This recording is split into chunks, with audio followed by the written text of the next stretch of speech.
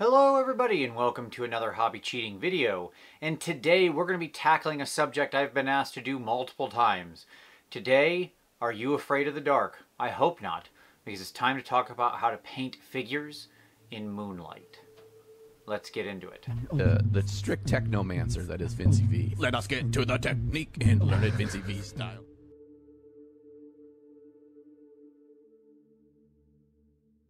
A little setup before we head over to the painting desk.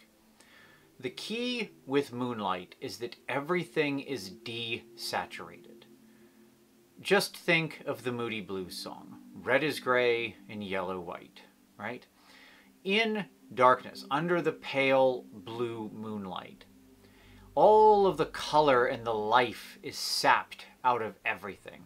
So our mission today is going to be to learn how to use the universal highlight of the moon, and then along with killing all of the saturation, the intensity, and the life out of our colors while controlling the singular light source. So let's head over to the painting desk and see what we can do. All right, let's talk about Moonlight.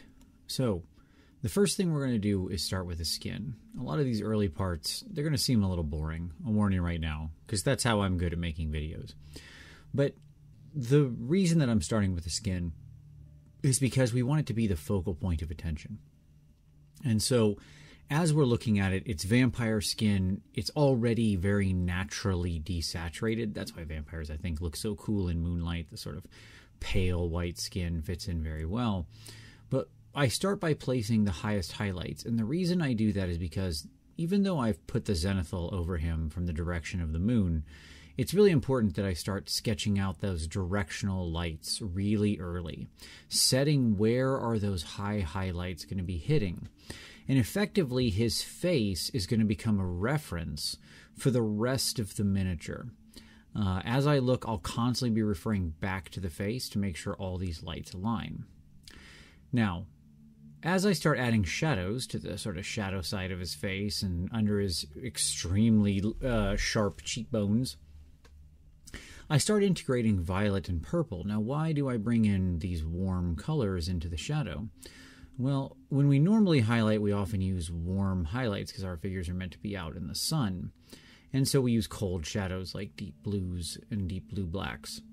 But here in this very cold light, this pastel blue we're using as our highest highlight, our shadows need to be warm. And so throughout this, you'll often see me just include intense black. But of course, you can also, and I do in some places, mix in things like just a little bit of red or stuff like that. There's some reasons, but you'll see in the future of how I integrate warmth in on the opposite side of this. Once I have the face in a position I'm relatively happy with, I then just simply start working up the hair. Now, this is important because I need to frame that face and set the next sort of point of light, which is going to be the halo of the hair. And boy, oh boy, this guy has like the widow's peak of widow's peaks, let me tell you what. And so I very carefully start just building up little thin lines in a halo around the top center of his head and the top part of his ponytail, and then a few of the edge parts where his hair is flipping up in that long ponytail he has. You can't really notice much of a difference piece to piece because it's almost impossible to shoot something so utterly small. But you can notice when I screw up, which I'm about to do right now. There we go. By putting a big thick line on because I didn't bother to get my paint flowing as well as I should have. We all mess up. In the end, it's fine. It ends up being, too fat of a line for his hair, but I can go back in with a darker color and fix it. And it still helps me set the highlight in the right place. And in fact, here you can see how I'm fixing it with the darker lines, retracing, reinstantiating some of those shadows, and getting them ready to go. The last thing I want to do here with these initial steps is just black out all of the sort of undersuit he has on. To just get that nice and dark, and then I'll add some very subtle highlights to it. I know at this point I haven't painted a lot of actual colors, but I'm laying down the key elements of this guy, and really at this point it's more about setting the light direction. Remember, there are three key elements in play here. One, the direction of the light. Where is the moon? When you're in darkness, there is one primary light source, that moonlight. Everything needs to orient towards that. 2, the light is cold and blue. So that means that all of our lights are going to be the same universal highlight of this cold blue color. 3, the loss of saturation and the general grayness and dimness of colors. That's what we're going to tackle now. So let's get into some actual colors and how we drain the life out of those. All right, now comes the hard part, the actual colors. When we were dealing with all these whites and blacks and things that were already naturally very desaturated, this is easy. But now comes the hard part.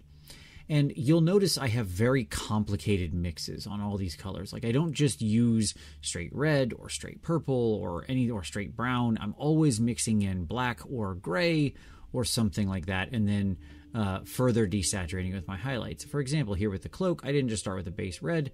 I mixed in a little violet and a little black to get it off of the true red and desaturated. As I add more of the pastel blue, and I'm really going to show you kind of this whole progression here as I sort of wet blend it out and get it in place of where I want the lights. I want this color to feel, still red. If, as a point of fact, if this guy was really in like complete darkness with no other light except the moonlight, even this red wouldn't show this true. But it is a miniature and has to have some visual interest, so we need a little bit of artistic license. And then when I mix in the shadows, I just once again take and start integrating more and more of that black. But the whole time I'm working, you'll notice how much weaker that red is than the red that's over the sword on his back. Right? That's what that starts as, and here's where we end up. Because the pale, very cold moonlight is going to draw out and just sap away all of those warm tones. And you're not going to get a true read on any color. Even here with this dark purple, now this is a pretty dark purple base, but I didn't just leave it as is. I still integrated in some black because I wanted to kill it. When we desaturate our palette throughout this, we're going to add one of 3 things. Either we're going to add neutral gray, we're going to add black, or we're going to add a highlight. And in fact, by instantiating very strong shadows through the intense black, and by having very bright highlights, for example, in this satin cloak, that also further desaturates the color. The more highlights and shadows that you take up the general volume with, the less saturated the actual area is, because the midtone is where the saturation lives. That's the thing that's actually the color, quote unquote. And this cloak I end up messing around with for a long time. If I was smart, I probably would have just come in here with an airbrush, but I'm not, and I didn't, so here we are. And this whole time what I'm really doing is just building up pastel blue. When you incorporate a very cold white-influenced color like the pastel blue into a very transparent color like purple, you will get these very strong layer lines in between each individual element. And that's fine. You don't have to worry about it at this stage. Because the original color is so transparent, we'll be able to fix it very easily later. So what I'm worried about setting at this stage isn't a smooth blend or anything like that. I'm worried about getting the values right and making sure that these things are placed in the right positions. Then I can do like I'm doing here, come back in with that original mixture of Elendil Violet plus black thinned way down into a glaze and start smoothing out the edges, knocking back some of the highlights, making sure everything's where I want it. And you can repeat this multiple times, as you'll see me do here. This cloak is a very important piece of the overall miniature because it's dominating the back view of the mini. And it's such a large space, and it's not going to have any other light working except the moonlight. So it really needs to feel like it's capturing that cold moonlight. If I mess this up, the whole image kind of falls apart. And you'll notice here I just start glazing back and forth. Glazes with the pastel blue integrated, glazes with the dark colors integrated, right? Just slowly pushing it back and forth to smooth out those blends. And then somewhere in here, coming up very soon, I realize that I'm not following my own rules for highlighting and fix that. In fact, right here, because we always highlight towards the top and the sticky outy bits, as my recent video mentioned. And I had this big spot of darkness and it just didn't read right.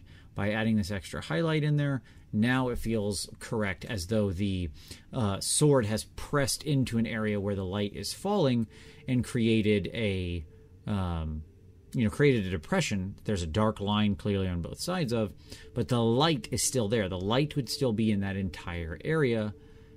And so now it's just time, once that's fixed, to glaze it back into place again. Same thing, bringing out those stronger shadows.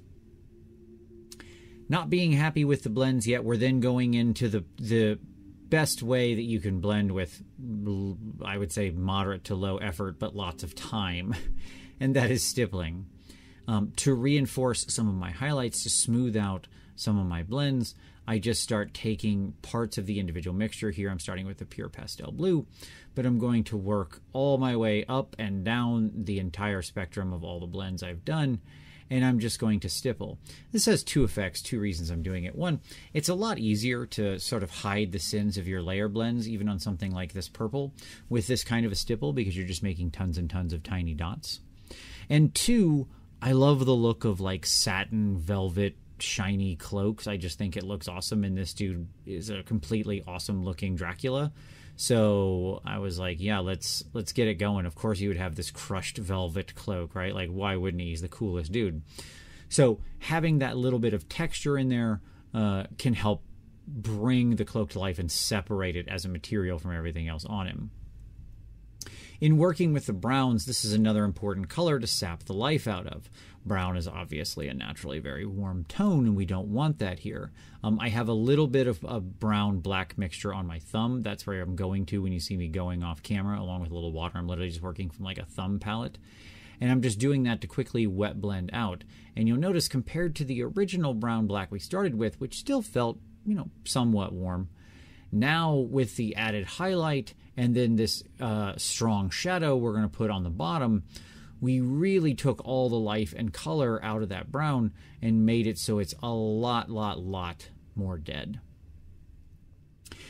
The last major piece we're going to cover here with him is his non-metallic metal, and this is where we really sell the cold blue of the environment. Now, the way I like to do non-metallic metal is to first tint all of the things non-metallic metal steel, is to first tint all the areas I'm going to do non-metallic in just sort of a dark blue-gray in this case, because that's the undertone I want for everything. So that was just a simple base coat. And then I go in and just do a value sketch. So here I'm taking pure pastel blue and just tracing around where I want light to be. This is not where I want the pastel blue to be. It's where I want the light to be. And there's an important distinction there, because I'm putting more pastel blue on the miniature than areas I actually want to be pastel blue. I'm over applying the pastel blue. And in fact, if you sort of squint your eyes at him right now, you can see it already feels like metal because we've got the full dark to light transition. Once those values are in place, once I know I've got all my highlights in the right place, I hold it back, squint my eyes at it, make sure it feels like I'm, catching something that is roughly metal. And then it's just a matter of smoothing out the transitions. Here I use both that anthracite gray, which is a very blue influenced gray, and actually ocean blue, which is a very deep desaturated, more blue side of the gray spectrum, to just repeatedly smooth this out and create the transitions between everything. In doing so, I get two sort of things happening here. The first thing that happens is I get the whole value travel of the non-metallic metal smoothly transitioning.